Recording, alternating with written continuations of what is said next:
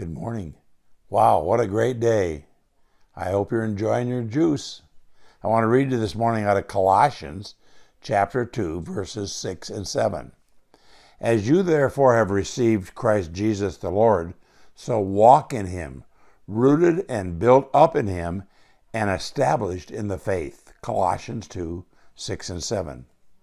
A cable news network carried a press conference on the announcement of the new iPad. Before the presentation was finished, creators of the product told plans of its upcoming replacement. Keeping up with the latest and greatest is difficult and seems to take attention away from the past. A popular technology accessory company posted on its website, "We are surrounded by so much technology that we began to forget our roots." It's true. People can become so encumbered with being connected to information that they disconnect from others.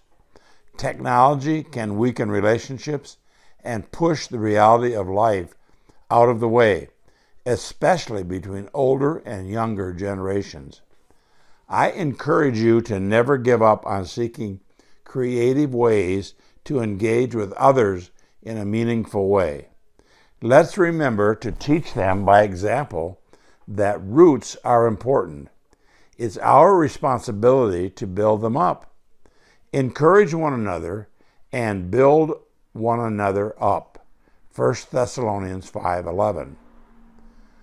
What connections do you need to strengthen today? Have a blessed day.